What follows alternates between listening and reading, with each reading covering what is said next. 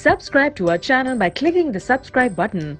Click the bell button and enjoy the latest uploads from our channel. अब अगला topic है allotrope of carbon या allotrope of carbon. Allotrope होते क्या है?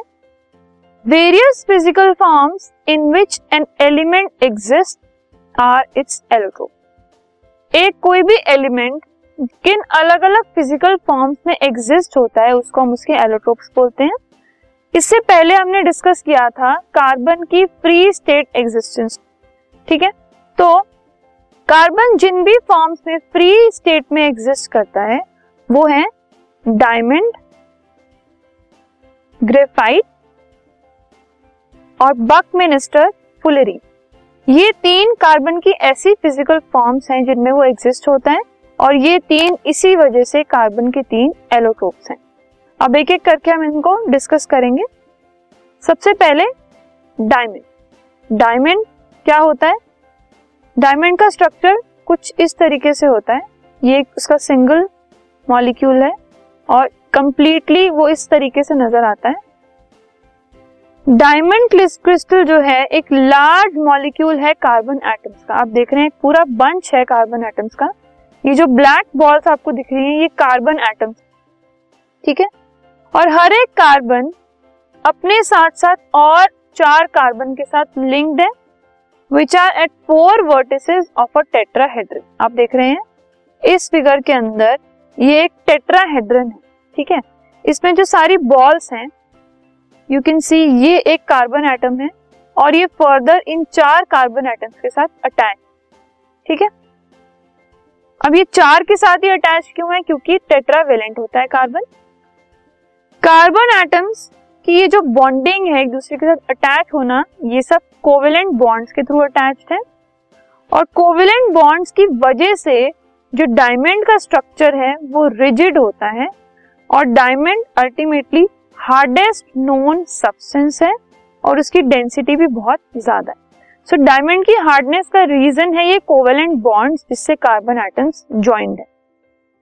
अब इसके रिजिड स्ट्रक्चर की वजह से डायमंड का मेल्टिंग पॉइंट भी बहुत ज्यादा है और इसीलिए उसको ग्लास कटिंग के लिए, रॉक्स कटिंग के लिए, drilling of oil Wales etcetera ऐसी चीजों के लिए डायमंड को यूज किया जाता है।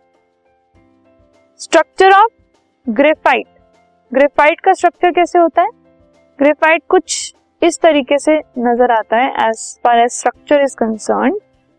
उसमें लेयर्स और शीट्स होती हैं कार्बन एटम्स की। आप देख सकते हैं ये कुछ लेयर्स हैं और शीट्स हैं और ये ब्लैक पॉइंट्स जो हैं ये कार्बन एटम्स हैं और हर एक कार्बन एक लेयर के अंदर वो बाकी 3 कार्बन के साथ अटैच होता है बाय कोवेलेंट बॉन्ड्स और हेक्सागोनल रिंग्स बनाते हैं।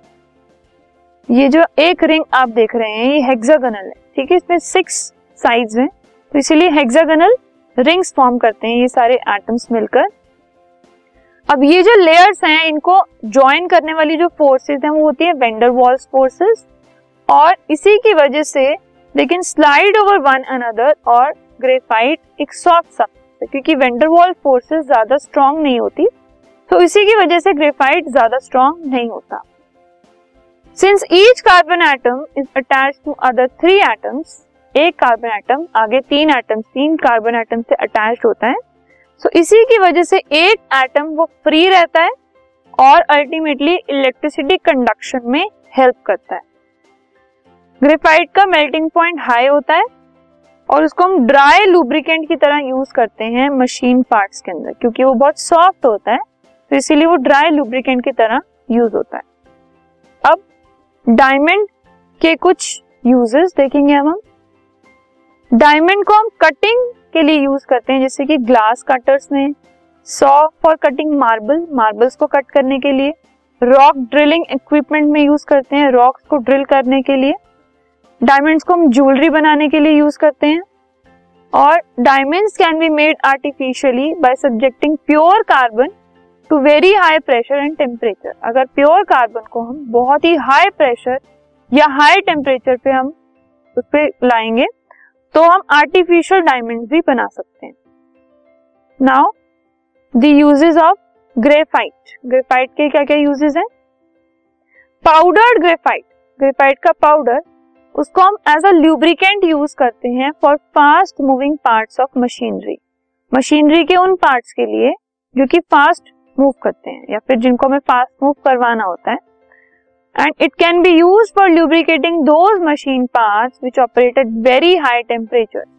क्योंकि ग्रेफाइट का मेल्टिंग पॉइंट हाई होता है, तो हाई टेम्परेचर्स पे जिन मशीनरी के पार्ट्स को ऑपरेट करना होता है उनमें भी हम एज ल्यूब्रिकेंट ग्रेफाइट को यूज कर सकते हैं.